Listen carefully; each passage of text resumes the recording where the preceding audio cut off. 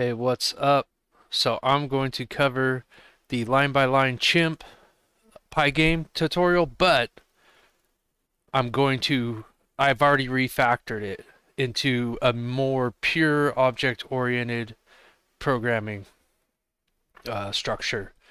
So I'm going to briefly skim through what the chimp is, what it's doing, and then also talk about how I refactored it. So in a nutshell here, if we look at the chimp code, this is the Pygame chimp line-by-line tutorial off of their main. If you go to like help contents and tutorials and then chimp line-by-line, that should get you there. And in here we could see it's name chimp, blah blah blah. It talks about what it is. It's just you slide this hand around and you smash the chimp. It's super basic, but it illustrates a few important concepts of like creating like the most basic kind of a game, or just about the most basic kind of a game. I have some previous tutorials that cover an even more basic, to a certain extent, type of game. But anyway, without further ado, here's what they have for their first code block. And I've compared the two files side by side right here. Sorry, the syntax highlighting isn't exactly the best, but this is effectively like exactly the same stuff as they're shown right here. Import modules, OS, Pygame, if the two if statements, and then the two variables getting set. Pop over here, we can see there's the imports, the if statements, the variables getting set. And then over here's my refactored file. And if I click right here in between it, we can see the lines that are similar but different. And what I'm doing, instead of they'd imported OS, and instead I import the path module from pathlib, or I should say the path class from the pathlib module, and I also import sys for sys to be able to call sysexit. So I kind of changed that part up. Otherwise we both import Pygame as PG, so wherever you see PG, that's the Pygame module. And then when we come down here a little bit, what I did is I removed these checks in mine. They're no longer just floating around in space like that. Since my thing's object oriented, or at least striving to be, it everything's inside of a class, pretty much just like how you would do in a language maybe like Java would force you to do that. I've gone ahead and done that. And to some extent, some of it's not the biggest deal in the world because whatever, with a game this small, it's just not a huge deal. But the cool thing is that by doing that, I have like a game class, and right here I have a media class. So everything's gonna, for media, will be namespaced under like media dot load image, instead of just over here they have a global function against the rail. Where'd that go? Right here, this def load image. It's, see how this one's indented? These little dots represent like individual space characters. It's indented within the class, so obviously it's namespaced inside that class. We have to say media.loadImage, like I was saying. For this def.loadImage that isn't namespaced in the class, we just say load image from anywhere inside of anything. It's just already floating around in the global namespace right now. Like I said, a little tiny program, not a huge deal usually, but we kind of want to start to build something that can scale and scale cleanly and doesn't have a bunch of random classes, or excuse me, random classes for one thing, but random functions and variables floating around. And then let's say we had a separate file. That file would then need to import this one, which is, I renamed it to chimp212 because it's the version of chimp that comes with Pygame 2.1.2.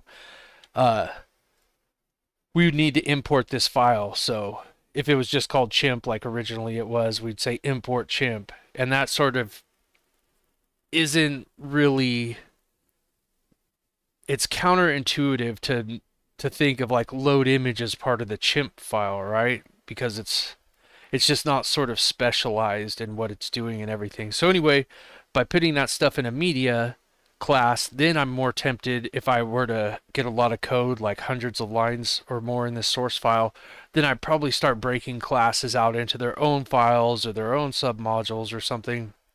And I'd probably name the file like media. So then I'd have media. I don't know. I would do something so that, and then instead of it just being chimp, but I'll shut up and just move on here and try not to ramble too much. So yeah, we've just got this little, I'm not a big fan of these anymore like I used to be.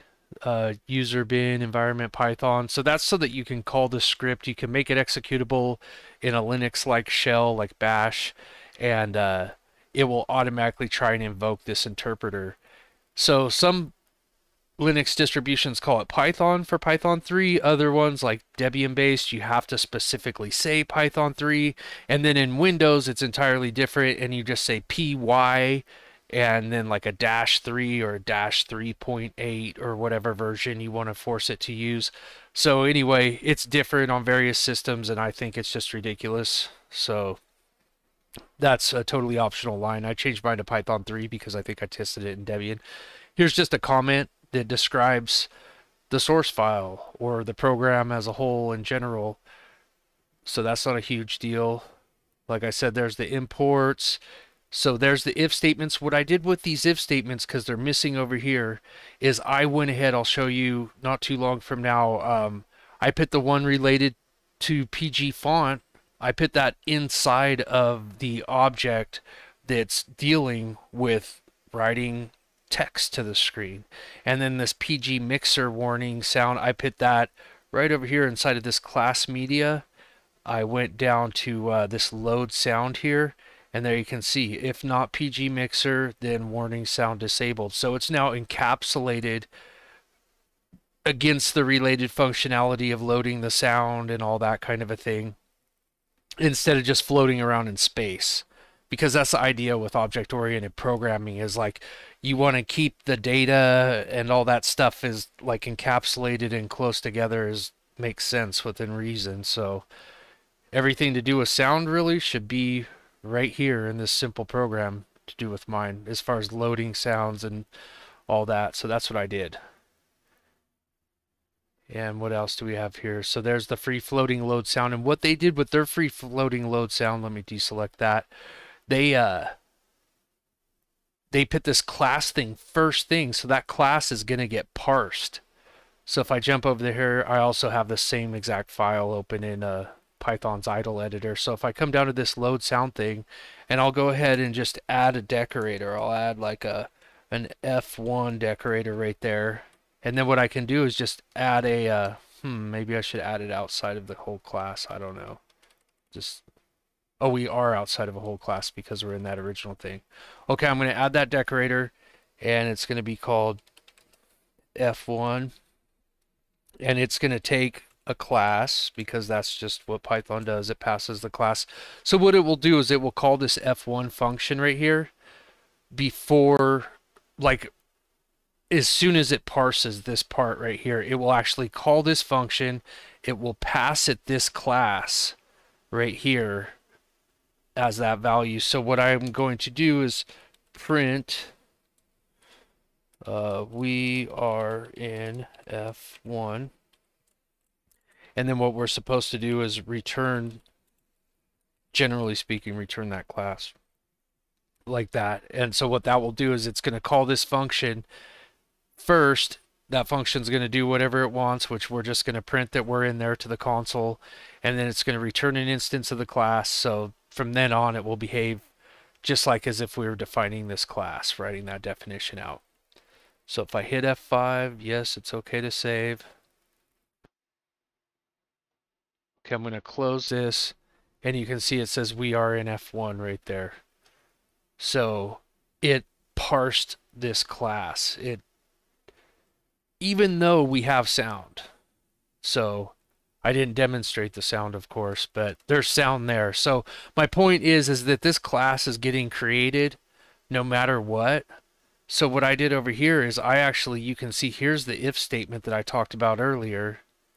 I moved that down into here, and I pushed this class definition down. So what happens is it says, basically if the mixer's not initialized, then print the warning class disabled, and then parse this class. So it only gets parsed if the mixer is not enabled. And then if it parses that class, it goes ahead and returns it. And so what's going on there is it's returning like an empty class that has this same play method, sort of like an empty interface, and it just does nothing when you call it. So that's cool though. That idea that they did that, that's very object oriented in itself. So I just made it like slightly more optimized by not having it be parsed unless it's absolutely necessary. So otherwise, what it's going to do for most of us that have sound enabled, it's going to come in here and load this particular whatever file we're trying to load, whatever sound file. So that'd be like the whiff sound for the fist when it misses, the smack sound when it actually makes contact with something, and so on. This is different, obviously, than the way they did it. They used the OS path join, data directory, all that kind of stuff, pulling in from those global variables, data directory, and I guess just data directory. And what I did instead is I used the more modern path module, which I believe is Python 3.4 and higher, maybe Python 3.3 and higher. Don't quote me. Um, it does the more object-oriented thing of returning you that object, which you can then call the dot operator on again and then chain your calls together. Just a little bit cleaner, a little bit more pure object-oriented programming. So I went ahead and went with that method. Otherwise, it's identical there. And so right here, they have a comment classes for our game objects. They haven't even followed the proper doc string convention. Right here, they kind of did. But as far as I know, it should all really go in here. And what I did is I made it, this is class fist, just to remind you on both of these. It's the original file. Once again, this is my refactored file. So they had it as an action, as though it was like a function to, moves the clenched fist on the screen following, and then it says the mouse. I just picked clenched fist follows mouse. It's shorter, sweeter, and it sounds more like a noun.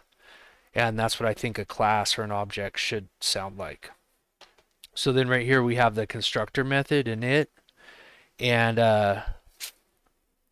what I've obviously done is I've jammed a lot more stuff in there, like this fist retracted, fist punching. That's not necessarily exactly the way I would have designed all this from scratch, but what I'm doing is if we come way down here on this left-hand file, the original, I guess way down here, where's this fist retracted? Down here it has like if fist punch, it's got all this stuff, and this is all in they have this giant main file. Or that's class chimp, I'm sorry.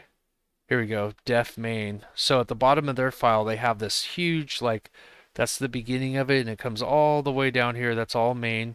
It's about 3 screenfuls on my zoomed in Python interpreter over here. Let's scroll it down there. Yeah, so there's main. You can see it sets up a screen. That's going to be namespaced. Our entire game screen is going to be namespaced inside this main function. This is sort of what they sometimes call like God functions or objects or whatever, what have you, where they just take on a lot of responsibility. They're multiple screenfuls. They're really things that are screaming to be broken up into multiple objects, or at least have their behaviors and values pushed off to more relevant objects instead of floating around. So the problem here, in a nutshell, is that everything to do with like handling mouse button down, fist punch of the chimp, the sound playing, all this stuff, this is stuff that should be part of the chimp object, right? Like, why are we playing punch sound play from out here in the more global namespace? Shouldn't the punch sound be played within like the fist or the chimp or something else like more specialized?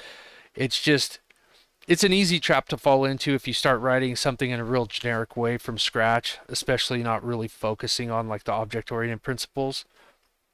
So what I did is I went ahead and moved that stuff as well into this, well, some stuff everything that stayed global, I moved into the game object. And the game object would be, here's my file. And so there's the media object, which has the load image and the load sound. And then we come down, we have the fist object, then we come down a little bit more, then we have the chimp object, then we come down, and finally we have this class game object. And I just have a function called initialize because I decided instead of allowing to make multiple instances of game, for now I just want one static class, so to speak. So instead of doing the double underscore init method like you do in a normal class that you can instantiate objects from, I just went ahead and made the full word initialize because we're not supposed to use those double underscore special methods unless we're using them like specifically how Python intends them to be used. They're like reserved for that.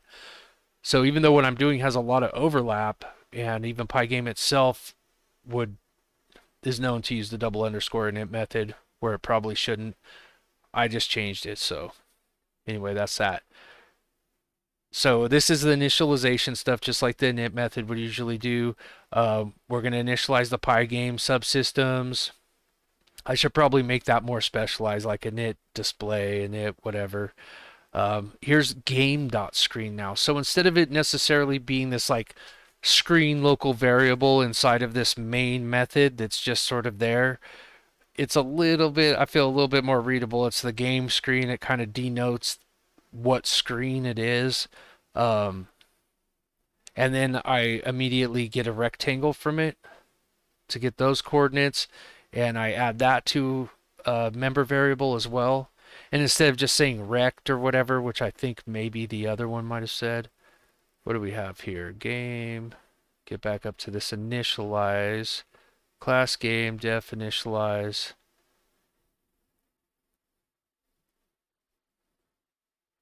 And then over here, what do we have? Is that, okay, it's, I don't even know what they did for rectangle. I'm not even seeing it.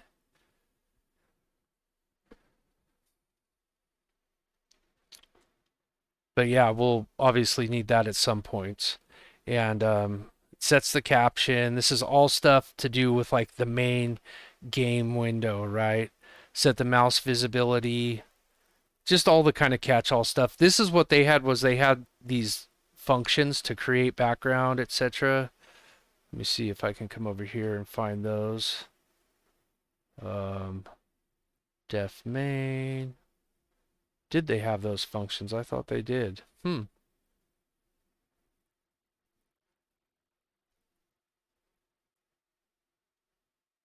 Okay, I guess I made them. So they had it commented.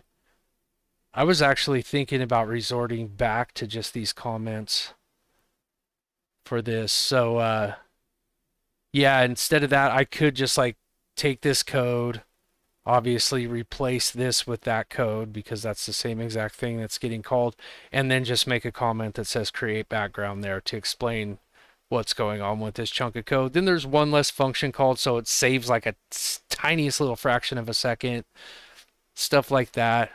But anyway, that's just a style design decision that anybody could make. This isn't getting called over and over in a loop, so it's not a big deal about any little micro optimizations like that. So anyway, it's self-descriptive. That's one good thing. It says create background, game, set background text, and then prepare game objects. So if we come in here, create background, it just creates a background surface, basically fills it with that green looking color. Then we create some text. And so right here is where I move that PG font check, that warning fonts disabled thing.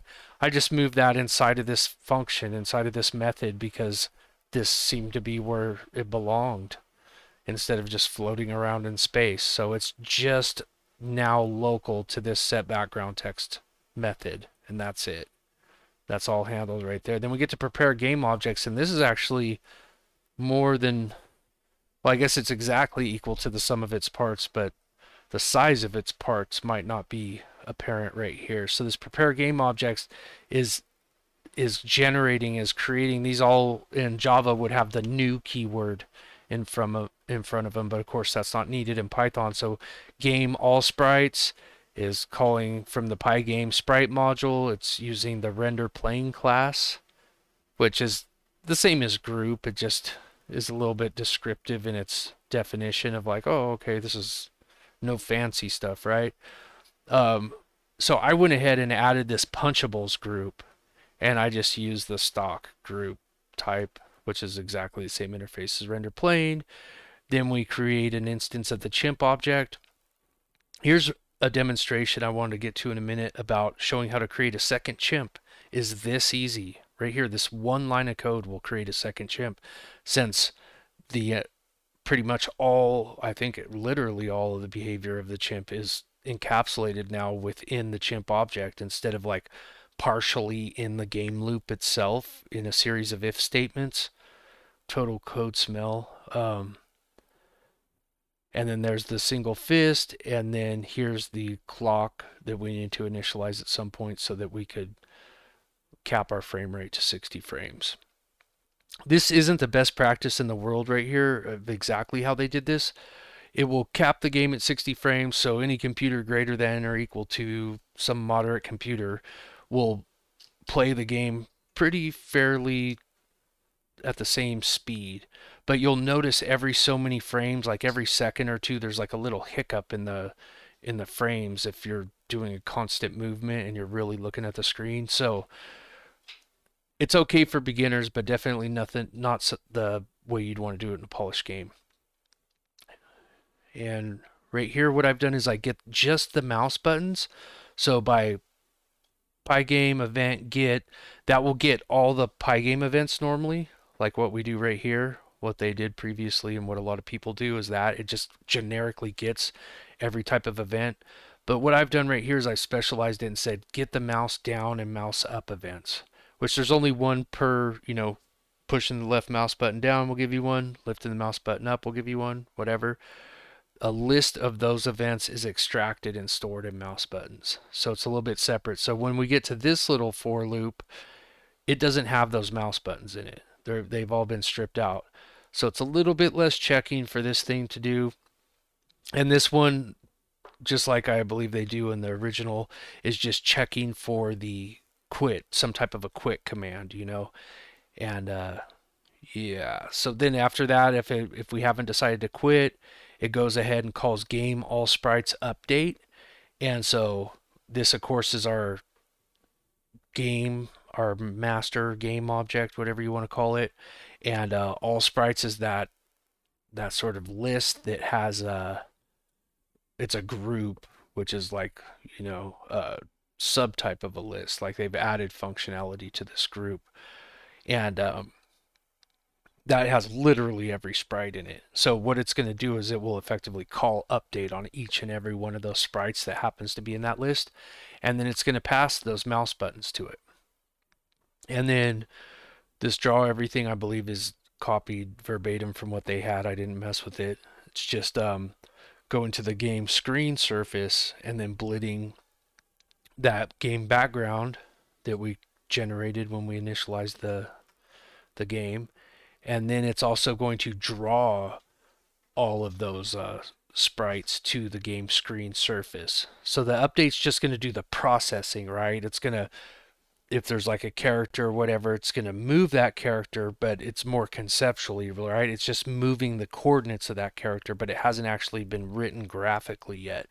So when we get down to that draw part, it's going to graphically write that to the screen surface. And then finally, it's going to update that display. We don't even need this line, actually, that Pygame quit, because it just should never get there. If we're going to quit, it's going to quit there or there, so it will never hit that line. Okay, so I'm going to save this and run it. The frame rate, I think I'm only recording probably at 24 or 30 frames a second, so it might look choppy or whatever on your end. It's a tiny bit choppy on my end too, not bad though.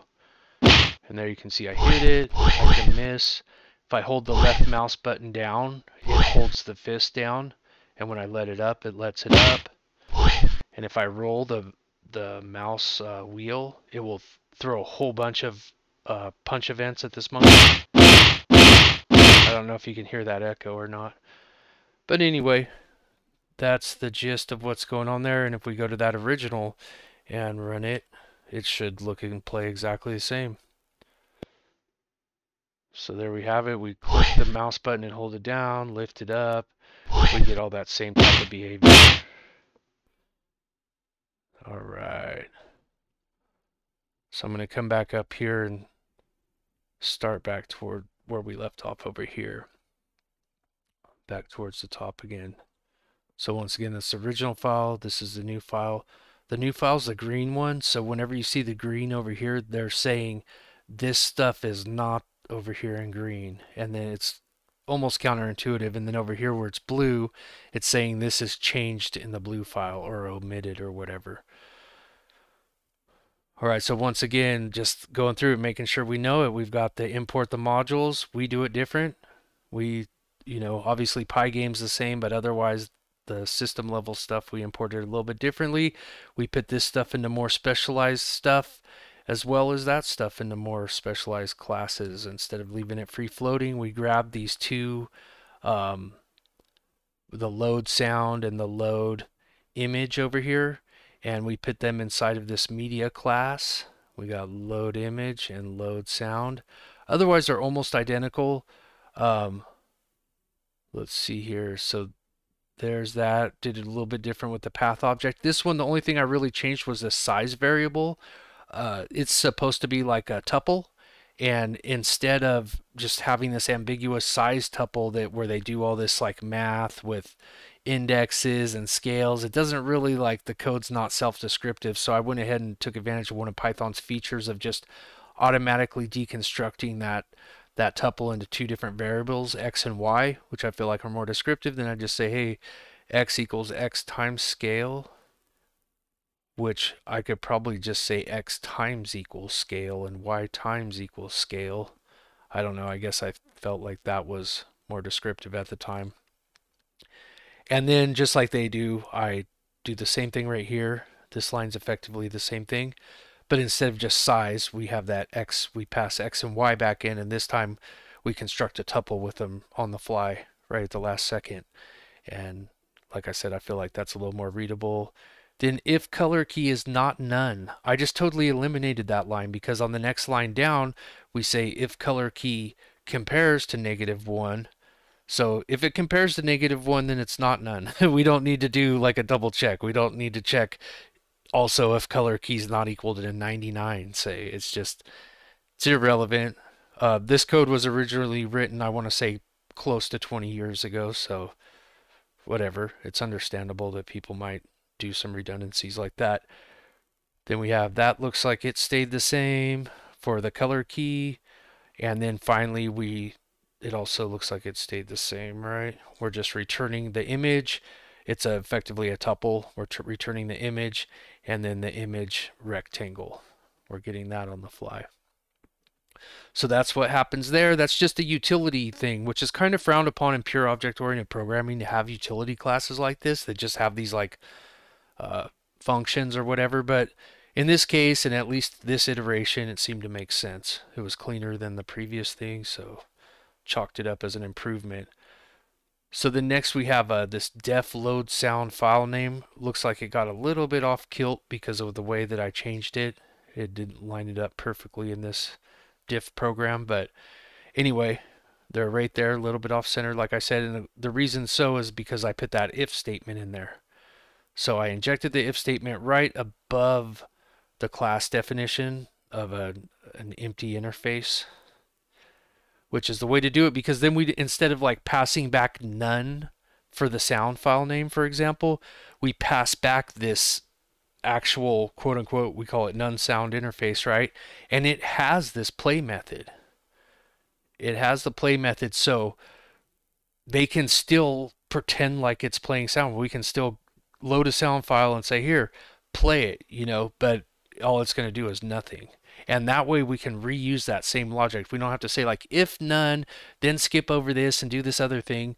We just say, hey, no matter what, try and play a sound right here. And if the sound's loaded, then it'll play, and otherwise it will just continue on. It saves a lot of source code space in the long run and just makes all the logic a lot simpler. All right, and then what did I do here? If not PG, so that was the part that I put up here. They had it afterwards, and they returned that none sound in that case. And there's where I returned that none sound in that case. And then right here, once again, I just use the path, the more object-oriented path object class instead of this OS path module, which is not object-oriented.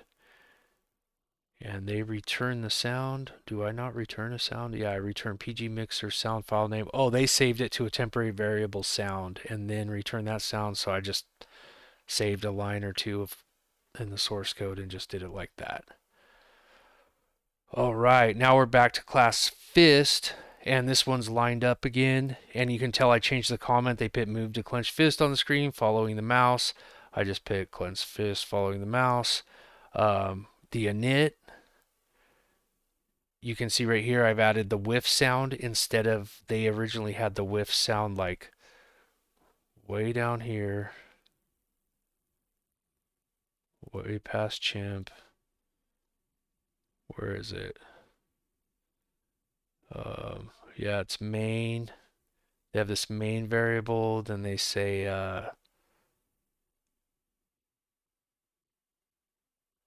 right here, this whiff sound. It says prepare game objects, and then it doesn't even really, it just creates this whiff sound floating. So if whiff sound isn't attached to like the fist or the monkey or anything like that, the whiff sound's just attached to the game.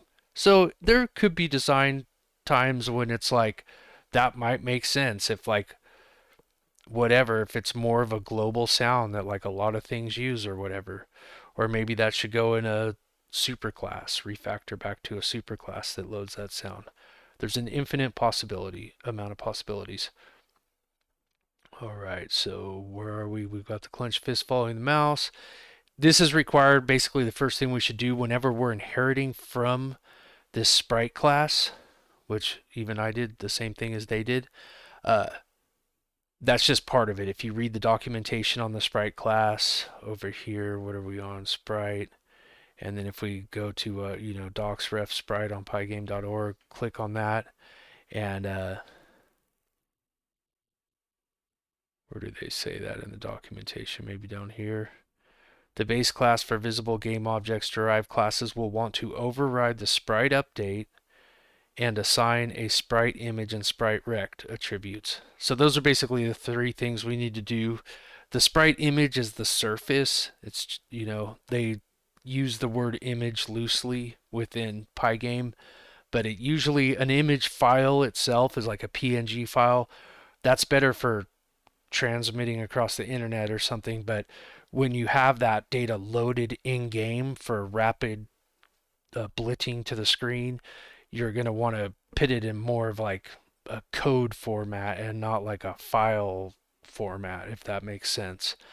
So anyway, they use the word image, but it's really a surface, sort of a misnomer. And then rect is just the get rect value off of that image, just stored there. And update's actually a method, and it just accepts whatever parameters you want to throw at it, and it kind of just throws them away and sort of does nothing. But when we override it, we can tell it, hey, check for these buttons if they're pushed, or a timer, or whatever. We can do whatever fancy logic we want. And it says when subclassing the sprite, be sure to call the base initializer before adding the sprite to groups. So that's what I was saying about that. This is the base initializer, Pygame sprite class, init, which they probably shouldn't have named it that init, but you get the idea. And then we're passing it a reference to ourself. So it does whatever stuff behind the scene that we don't really know about for initialization, and then returns control back to us. Then of course they take that surface and set it to its self image and fill it with the color. Where did they set? I guess they pass in the color right there. Oh, I was thinking this was this example over here of like load image. So here's what we're doing. We have this is the homemade interface that they use for load image, which is used within the sprite subclasses.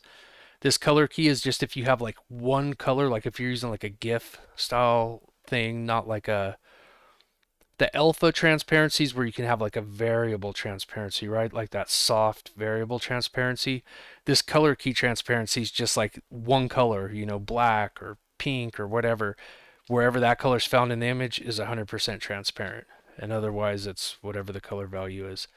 And scale, which defaults to 1, is how big you want to magnify it or whatever. So if that was a 2, then it would double the size of the sprite on the screen. And then they're using that OS path instead of the one we use, blah, blah, blah. Where are we at here? So yeah, they did that in a not object-oriented fashion. We did it in an object-oriented fashion. So we do that initializer line just because they say so. Then right here, we call media load image, which they had just called the global load image, but otherwise it's basically the same exact thing. And we pass it fist.png with a color key because there is some transparent color in there, which I'm not sure what a -1 would be. Yeah, and then it deconstructs that to self.image and self.rect, saves those values there. We have a self.with sound in ours because we're keeping that sound with the thing that's making it, the fist. And then the self.punch sound, which the fist is also making. The self.state here, what I did was they have like this if self-punching, right? They do that and they test that as like a flag. It's like a true or false kind of a flag. And those to me are code smells. Like, especially in object-oriented programming, you want to minimize if statements and definitely minimize or completely eliminate any sort of flags. So what I did was, for one thing, I made them all caps, which signifies that it's like a constant more. And what did they do here? They did like, okay, their self-punching equals true, right? If self-punching, self-rect. Maybe this isn't the one. Okay, self-punching equals false. One of them, I think they like actually point it to a value that's not true or false. This one looks like it all stays true or false there. So yeah, they basically set this state of punching or not being a true or false, and then they make that, you know, if not self-punching, then make her self-punching, then make the hitbox a little bit lower, and return whether or not that collides. What is that? That's the fist. Okay, so what it's doing is that they're shrinking their hitbox so that it's like you have to have at least 5 pixels of overlap, right? And then they're testing if it collides. What did we do over here? And then they do this unpunch thing where you call it and set punching false. So what I do, where we add an update, okay, well first in this init method, right? I come over here and I set our current state to self fist retracted. So I have two basic states as fist punching or fist retracted. And when it's fist retracted, it's equal to this tuple.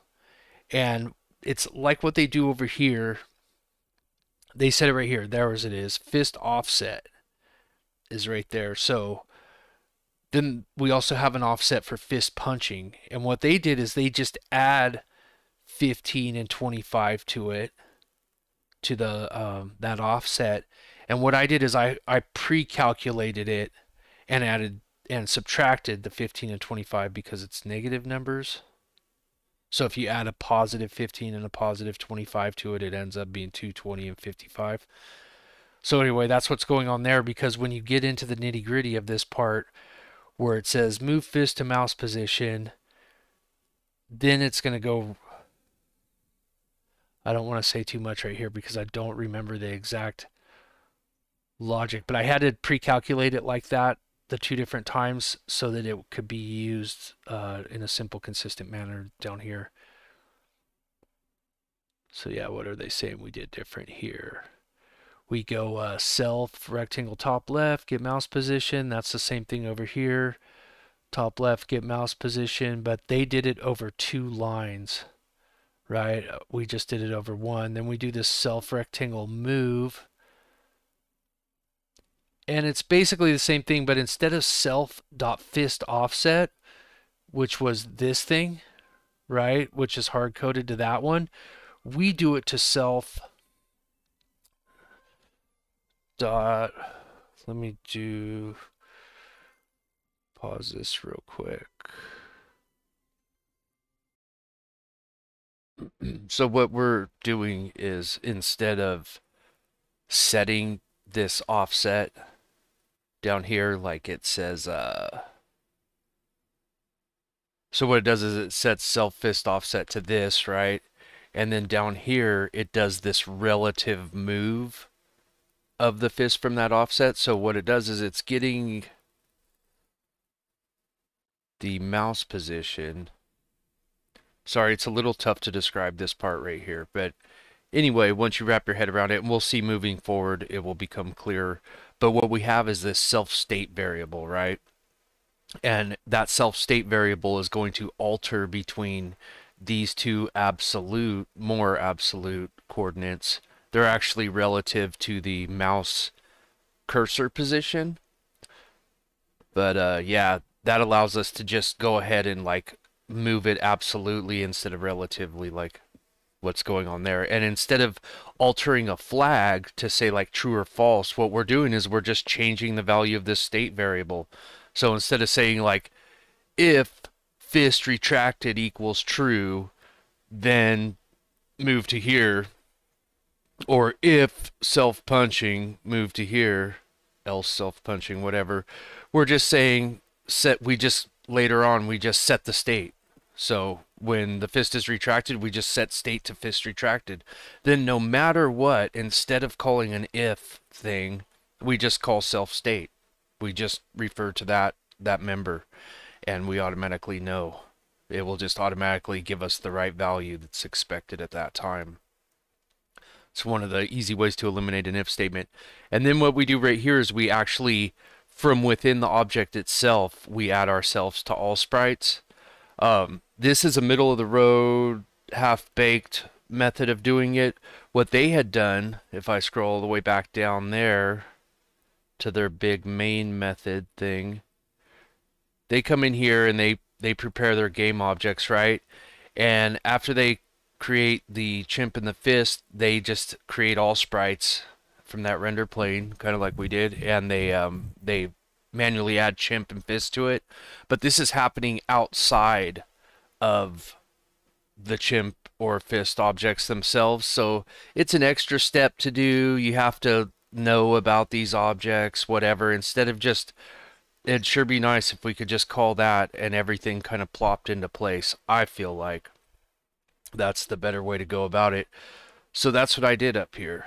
I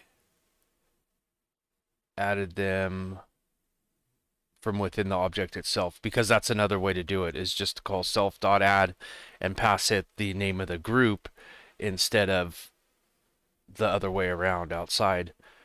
So one argument here is that game all sprites is sort of, it's a lot like a global variable, at least it is namespaced within game, but we're dealing with a direct property on another object, which is bad. We want to stick to as close to 100% behaviors as we can. In theory, this should be slightly quicker than calling a function. It does have to do a little thing to dereference the dot operator, so that's a very slight performance penalty that can add up over time, especially in loops or things like that. You might want to assign it to a local variable first before processing that loop, so to get rid of the dot operator. But yeah, what would probably be more pure, definitely be more pure in this situation, would be to encapsulate this somehow. So what I would probably do is, instead of calling self add on myself right here, I would just create a method on the game object called like add sprite or something, and then I would just pass it a reference to self. So I would call game.addSprite self. I think that would be the purest way. But for now, this works, and also Python has mechanisms for retroactively patching this up if this program scaled and, turned into a commercial video game or something like that. And we're like, oh, wow, we need to go back and fix up some of this code for some reason. We could, like I said, we could retroactively deal with that in Python. Not in every language, it's not quite so easy. But anyway, that's the initialization process there for that object, which should become a little more clear as we move forward. Then there's this def update method. And what this is if you remember, this was stock part of the sprite interface. It's one of the key methods that needs to be there. So what happens is when we call that update on the group, it will go through each thing and it will in turn call the update method on that thing. And that just happens every frame or whatever. And yeah, in our case, every frame for sure. And of course, it's a method, so it gets a copy of itself, and then it's also getting passed in that mouse buttons that we looked at earlier. And so we have a comment here, move fist to mouse position. So self rect upper left, top left equals get mouse position. So this mouse position is obviously separate from the mouse buttons. So it does a quick call to that, gets the mouse position, makes its own rectangle value equal to that position. And then what it does is it doesn't want the image that we're using for the fist, we don't want it to be exactly lined with the mouse cursor like Pygame would do it. So then we do like a relative move, so to speak, right here. And we move it to self state, like you can see. We don't move it to self fist retracted, even though it will do that for sure on the first update. It will move to this position, and it will move in place, so it won't create a new object. It will just mutate or modify the existing one. But yeah, that's what it does. And then when we switch that state later on, which happens right here, to punching, then when it calls self state will automatically be pointed at fist punching instead by then, which we'll see. I'll keep going down here. So handle punches, that's what this block does. It says for event in mouse buttons, that value we passed in. Where'd it go? My vision's not lined up. So right there, we're passing in mouse buttons. Right here, we're using it, and we're saying for each event in mouse buttons, if that event type is a mouse button down, or if it's a mouse button up. In the case of a mouse button down, we're going to set the state to fist punching. We're going to move the rectangle. This time, we're going to move it relative, just like they did. And then we're going to call self.punch. Otherwise, if we do get the mouse up event, then we're going to set it back to fist retracted, which is a little more readable, of course, than just fist offset like they had. And then we're going to also do another relative move for that. But otherwise, self-state will point at that more, so what I was calling more of an absolute position, even though it's still relative, but it's not relative to its previous state. So right here's that punch method. I feel like I'm skipping over something, but I'm sure I'll probably cover it in more detail, whatever it might have been. This punch method, what I do is I actually sort of branched off and made a chimp FPS file that added a frames per second counter, and I did a little bit more refactoring. What I did here was I actually named this punched list because I thought that was a little bit more readable. But anyway, this was a slightly older iteration, so it just says punched. It calls Pygame sprite collide, which goes into the game punchables list, which we also added ourselves to. When did we do that? Okay, fist doesn't add itself, obviously, to game punchables, but chimp does. If we scroll down here and cheat for a second, we'll see that self.add, we add ourselves to all sprite and punchables for the chimp. So, yeah, what it does is it goes in and it searches the list of punchables, and it sees it slightly shrinks down. I sort of mimicked what they were doing, where they, well, what size did they do? I don't know. I don't want to scroll around too much right now, but they shrunk that hitbox by like 5 pixels, right? Or something. So I went ahead and just did a 90%. I think I did the math on theirs and it was like 0.93 or something. So I just rounded it off to 0.9. So that's what it's going to do. It's going to run this algorithm collide rect, and then I did the ratio. You can just do a regular collide rect or whatever if you want. Um, and then it builds up this list of anything that it might have punched. So then I come in and check the length of that list, and if it's 0, then we didn't punch anything. So go ahead and play that whiff sound, that or whatever it does. And otherwise, for each in punched, um, on each one of those objects, call the get punch method. So we have a little interface that we're expecting, pass it a reference to ourselves, and then play the punch sound because we have punched something.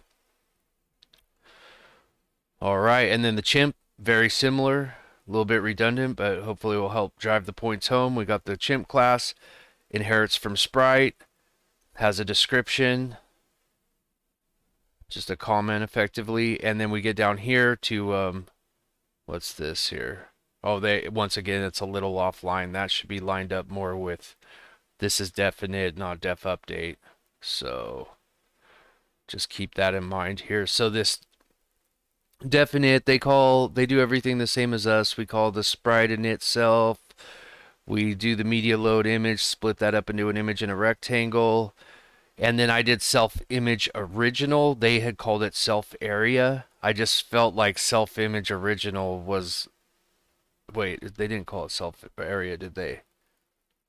I guess they didn't have a self image original. So I just created a self image original because later on somewhere else they did, and I felt like it'd make more sense there. Self rect top left is just set to top left. Where did I? Oh, the value top left that's passed in. Okay, so I added that. They originally didn't take any extra parameters there, but I went ahead and set a default parameter of top left, which will automatically be 1090, which if you look in their source code right here, they have 1090. So I just put it there instead, right? So no matter what, in Python, that's going to make it default to the value 1090 if nobody passes in a top left parameter. And if they do, then it will take that value. So either way, this will populate this with the proper value. 1090 or whatever's passed in. Self.rotation is 0. They don't have a self.rotation thing, so I added that for reasons we'll see later. The self.delta is how much we're moving at a time. They just called it self.move. I felt like delta was, you could use whatever you want, of course, but it's just a little bit more descriptive, right? Self.move almost sounds like a function itself. So I made it one. I made it self.walk right here. Self.move is going to work a lot like self.state for the fist did. Self.move is going to work like that for the chimp, because the chimp can either be moving side to side or it can be rotating, spinning on its axis when it gets smacked. So initially it's going to be moving side to side. So that's what I did. I set it to point to this method right here, this walk method that they called it. And then, of course, it adds itself, like we briefly went over before, to all sprites and punchables. All sprites needs to be there just to, we basically use that to draw everything, right? And then punchables, of course, during the check, when it checks whether or not something was punched. So you could have a dozen or whatever groups, effectively lists of sprites, and have them for all different reasons, stuff that reacts on timers or whatever. It's just an efficient way to categorize and group things together so that you can do operations wholesale against them. So this def update, that's what we just covered, right?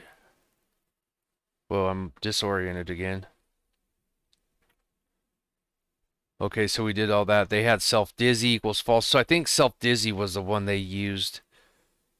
If self-dizzy, then spin, self-walk. Let's see down here if self-dizzy plus 12.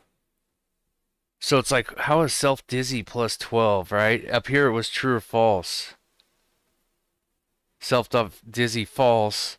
And then down here they're adding 12 to self.dizzy, which is hardcore code smell. Yeah. And that variable just is totally confusing name to me. It's like, so that was really bad. So I refactored all of that to I obviously just got rid of the self-dizzy thing. That was a state slash numeric value as they felt convenient. Let's get synced back up over here on my file. So update walker spin depending on state. I'm just going to maybe stick a little bit more to my file now. And move monkey across screen turning at ends. New position equals self rectangle move so based on the self delta. So the self delta is the amount of change. That amount of change is 18 pixels per frame. It's going to move. And that gets saved to this new position variable. Then it checks if the game screen doesn't not contain our rectangle, then we need to flip directions. So 18 would become negative 18, or negative 18 would become positive 18 in the direction it's moving left to right. It would, excuse me, it would affect that. And then it goes ahead and moves based on that.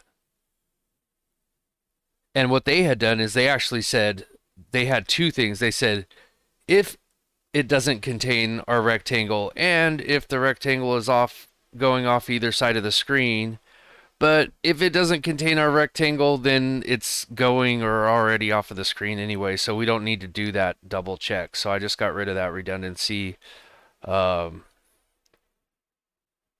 Otherwise, for the most part, it's the same. This self-image transform flip thing right here, that's basically the same thing. And that's just going to flip on the horizontal, or I guess would you say on the vertical axis? It's going to flip it which way it's facing horizontally.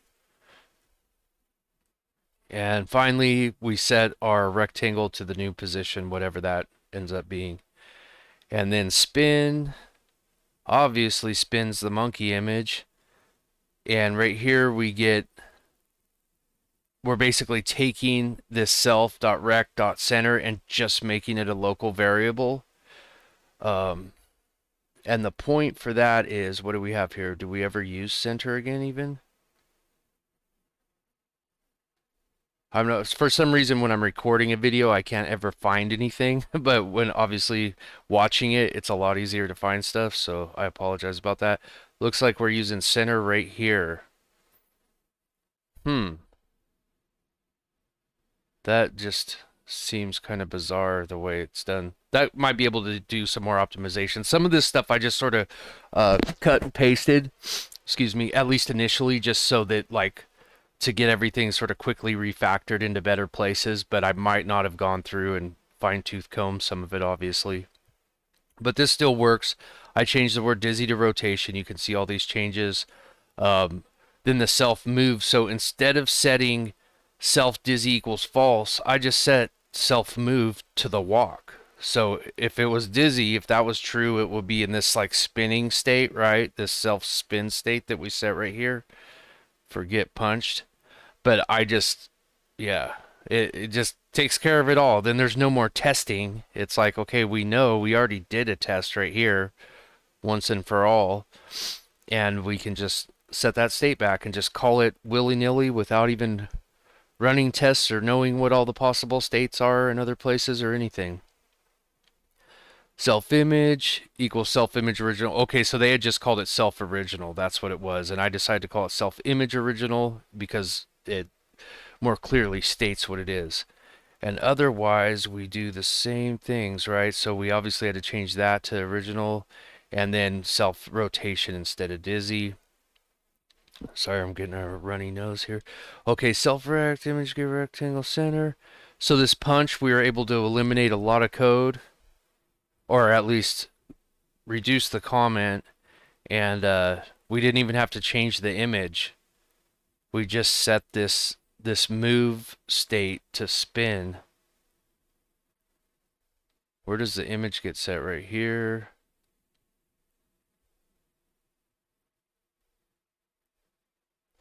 Interesting. Okay, anyway, then we finally get down to the game class, which roughly lines up with main. That's cool that they kind of figured that out a little bit. I guess they just caught the indentation in the word initialize, and that's trippy. Okay, so we init the stuff. What do we do here? We set up the screen. We set the title, we set the mouse visibility to false, we create a background and set the text on the background and prepare the game objects. This convert I forgot to mention earlier, that converts the pixel format of the image or the surface to the screen, the specific pixel format of the screen. So if you're just doing one single blit of an image or a surface one time and then that surface is going to get obliterated and recreated or whatever, then you probably don't need to run convert. But if you have like a regular sprite that you're reusing in your game and it's running in loops and stuff, basically if you're blitting the same sprite more than one time, you should always convert it so that it because otherwise it's doing that conversion on the fly. So if you're only going to blit it one time, then you don't even have to convert it because it's going to do it that one time on the fly, which is a very slight performance hit, or maybe more than slight. Yeah, it's fill in the background. What we got here. So yeah, now we start deviating quite a bit. It's not going to be a one-to-one translation because ours is way more object-oriented over here. So we create that background. Once again, just focusing more on my implementation over here on the right. We create the background, simple thing, create a surface by getting the size of the screen. So the surface is going to be the size of our screen. Mostly readable code, get bank. Then we're going to convert that background. We could have just called convert at the end of this right here. The one bad thing about that is then it's kind of hard to see it. You know, it's way over here peeling off the right, and it's like, I don't know. But then otherwise you got to have a whole other line of code. Sort of that type of a readability trade-off. In other languages, it's easier to just stack the chain commands underneath each other. Like game, you could put the dot convert on the next line by itself. But in Python, it doesn't always quite work out that readable, so whatever. Then we fill it just like they did up there. Okay, then we're going to set the background text. Obviously, these are in the same order as they are called up here. Test if the font module was initialized, and if it was, then go ahead and create a font object. On that font object, call the render method and pass it this text and some values. Set a text position where we want that to display. Blit, huh? Okay, so it's actually blitting that text, game background blit. It's blitting it to the background. I might take issue with that. I don't know if I want it blitting itself. Maybe this would be better off in its own little object, even if it's nested within this one. But anyway, those are just thoughts. And otherwise, of course, print warning fonts disabled and don't return any text or anything. Just leave the background blank. And then prepare game objects. We got to have the all sprite and the punchable list or groups created so that we can add the objects to them. Like the fist, which will add itself from within its own code. And then, of course, we need the game clock for right there to help modulate our game. And then so I put everything, what is basically this while loop, I put inside an execute method.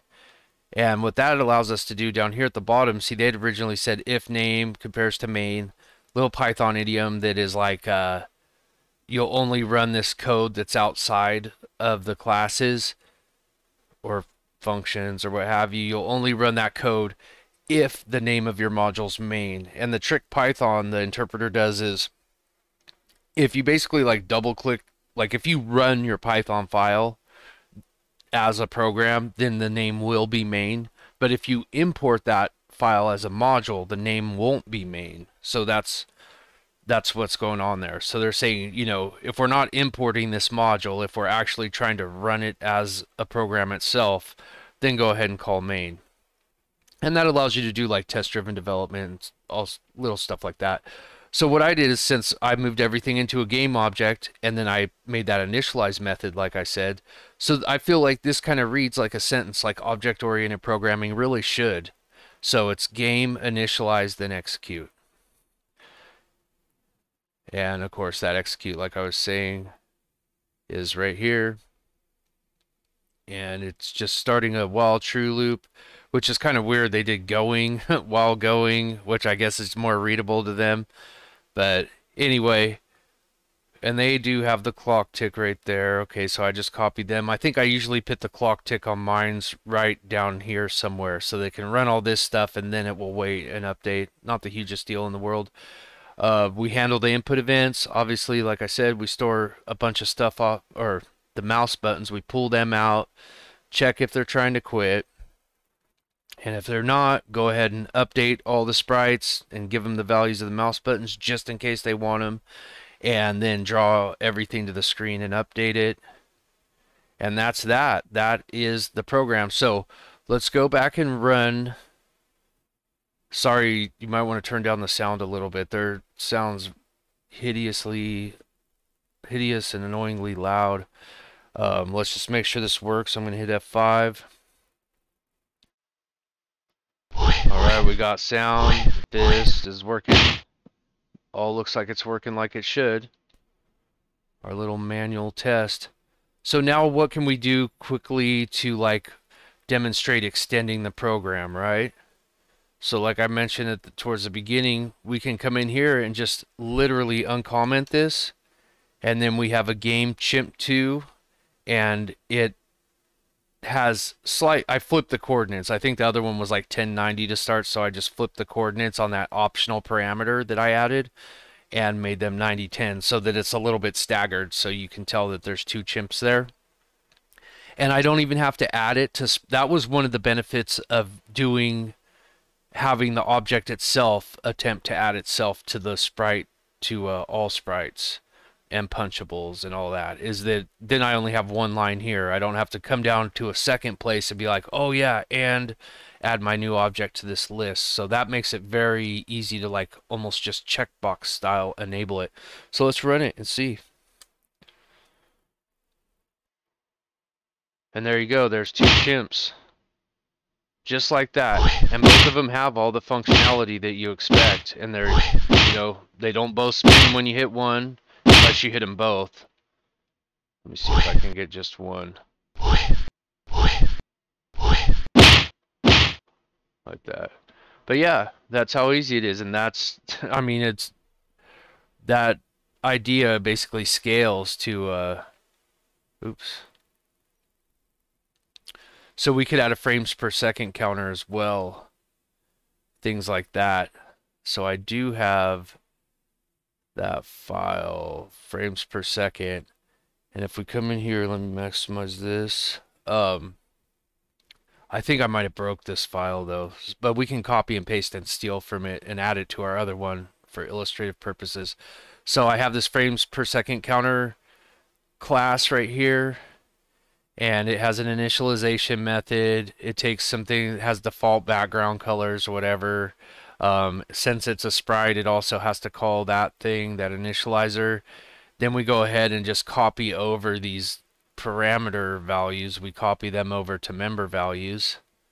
And we also set a font because it's going to have digits.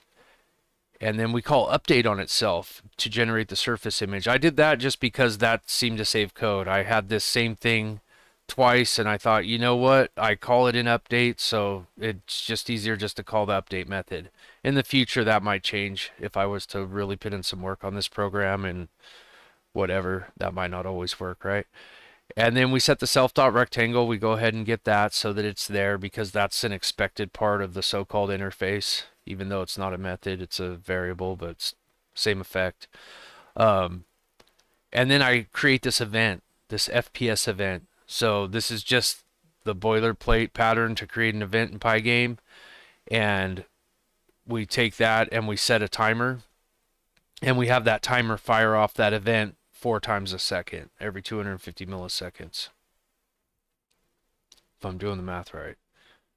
Maybe that's a little less than 4 times a second. Yeah, it's more of the divisible by 16 or whatever version of that.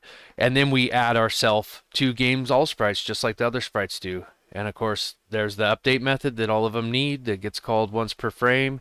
And when it gets called, it takes that font object on itself and it renders a new frame rate.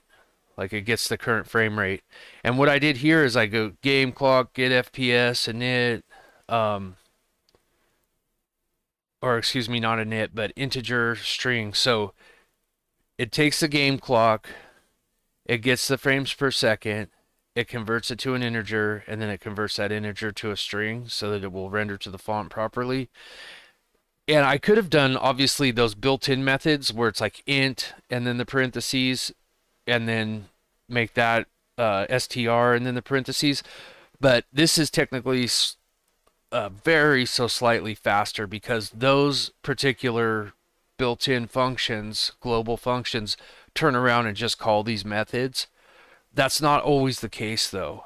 And one of the trade-offs with object-oriented programming is Python has some built-in optimizations with things like if you were to say 3 plus 3 versus making like a 3 add 3 method, the 3 plus 3 with the symbols is going to work faster because it can do a trick called constant folding. Just something to keep in mind, that there's like not necessarily a silver bullet. In this case, the bullet was lined with silver, but anyway, not always the case. All right. Well, what happened? Where did we bounce from? Okay. So that's that, and that looks like it's about the end of there, the end of that method. So then we have our regular media, we have our fist. Do I notice anything changing major in there? No. We have the chimp. I might have made these lines a little bit. I might have added like the white space there or something to make it more readable. Okay, and then I started, this is where I broke it. I started to change the rotation. I'll show you. I'm going to add this. I'll just shut up and do it. All right, so we'll come down here. We'll copy this out and effectively import it into our... Wait, that's the shell. Where's our chimp? There's our regular chimp file. We'll go way up back to the top and just put it... Alright, so now our regular chimp file has that frames per second counter. And if we run it, we're not going to see a difference. It's just going to look the same as it did when we originally ran it, right? I don't see any frames per second counter. I do see the two chimps. Well,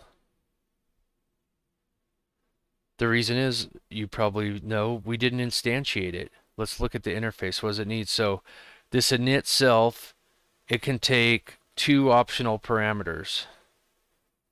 Oh, that code's just kind of like, feel like that's ugly like that. I'll at least give it one more space like that. Okay, so it takes 2 optional parameters, background color and foreground color. We don't have to set it, it has defaults. So we can just call FPS counter by itself. And instead of another option, instead of it knowing about game all sprites right there, we could also make that a parameter and pass it in. So it would be, when you hear about reusable object-oriented code and stuff like that, and you might think like, oh, object-oriented code's never fully reusable. There's always some context it's bound to. Well, if you pass in everything that varies as a parameter, as an argument, then it truly does become reusable when done properly. But anyway, that's just a little side note. Okay, so prepare game objects. Come down here. We want to do, I guess, maybe set it up after the clock. I don't know. So that was, we'll call it self. Wait, there was no self because it doesn't have an instance. Game dot FPS counter equals, I might not even have to make a variable of itself. I'll do it for the moment, but I think I might be able to just create it. We'll see. And that's FPS counter with no parameters, just using those default values. Now we should have an FPS, a frames per second counter. In theory, let's see, maybe an error. Oh, we've got it up there in the corner. 60 frames a second, 50, whatever. It's sort of an approximation, but we're getting around 60 frames per second.